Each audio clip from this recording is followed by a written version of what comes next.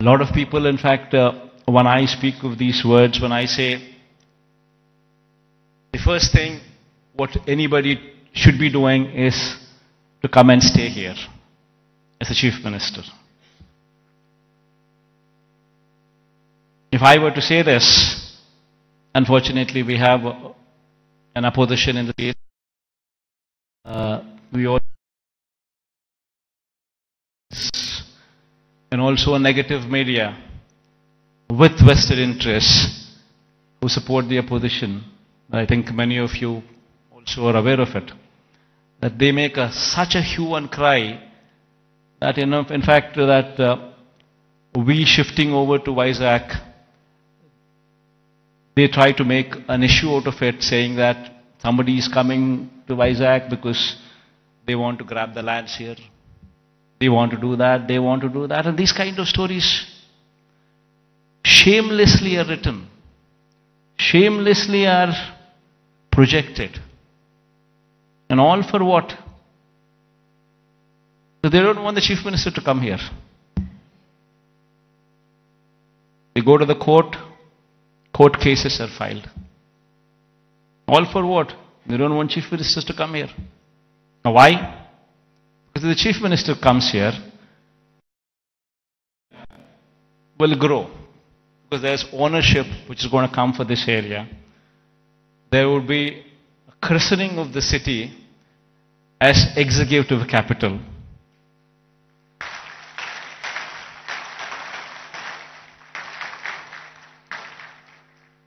So they don't want the chief minister to come here because they have vested interests elsewhere. They bought land before the capital could be announced elsewhere. Thousands of acres in private hands, Benami lands. And they're all scared. The moment this becomes the executive capital, the land rates there would further plunge. And because of this vested interest, today Vizag has taken the beating. So going forward, I'm here to assure everybody here that there would be changes, because this is inevitable. If one were to compete with Hyderabad, compete with Chennai, compete with Bangalore, it's very important that Vizag becomes the economic growth engine.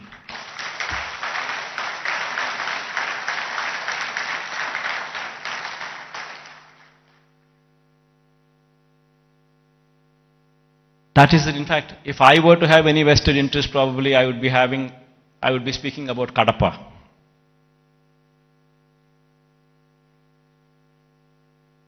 See, for me, the state is ours, to everyone here.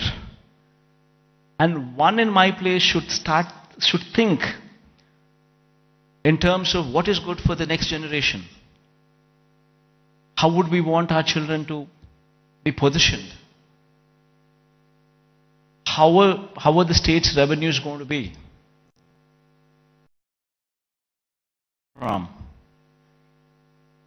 And how exactly can we boost these revenues to support the growth of Andhra Pradesh? If we do not think like this in terms of growth for Vizag, then who would think?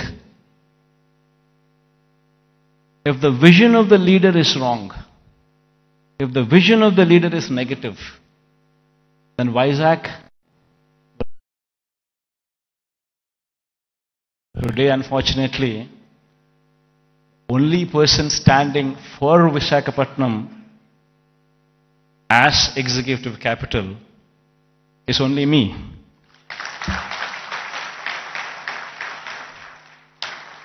Unfortunately, this is the reality. Fighting against the entire opposition, fighting against vested interests of the media, everybody wanting that Visakhapatnam is not declared as executive capital. This is the reality. Everybody should keep this in mind, understand this reality. Now moving further, Vizag would have to develop. I am assuring you, cases going on, we have so many people trying to oppose everything. But I am assuring you, post-election, my stay would be in Vizag.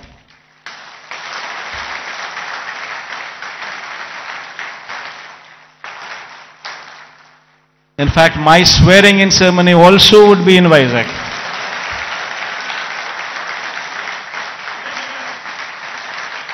This is my commitment to Vizag. And now, what is the vision for Vizag? See, we need to have a 10-year vision. We would have to own this city, christen the city as executive capital, become part of the city, and have a 10-year vision. You know,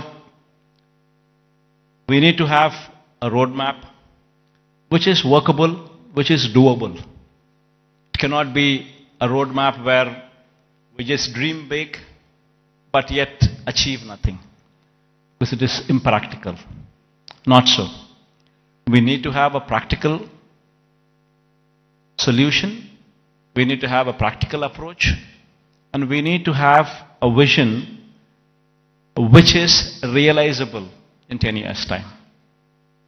Of course, this vision is one vision which cannot be alone done by the state government. It would have to be the state government, it would have to be the central government, it would have to be a PPP model, it would have to be encouraging private people also to become part of the vision. All these people become part of this vision, only then we can realize Vizag is the next competitor in a decade's time to Hyderabad, Bangalore or Chennai. In fact, why I was opposed to the idea of having Amaravati as a capital. There is nothing against it. In fact, I am one person who advocates the view that Amaravati should also have a legislative capital. And in fact, I am also one person who advocates the view that Kurnool should also have a judicial capital.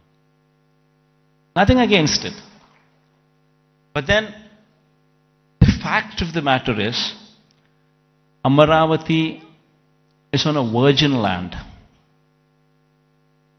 50,000 acres of barren land. Nothing there. And according to them, just to provide for the basic infrastructure, that is these roads, the water, electricity, and these kind of basic infrastructure alone, according to their own calculations, with the DPR that they have produced, costs almost 2 crores per acre, which is on a 50,000 acres of barren land. If one were to just lay these basic infrastructure requirements put in place, we're talking about 1 lakh investments, 1 lakh crores of money, which would have to be put in before any buildings could come up, or before we could talk about anything else other than the basic roads or the basic electricity or the basic water or the basic stuff.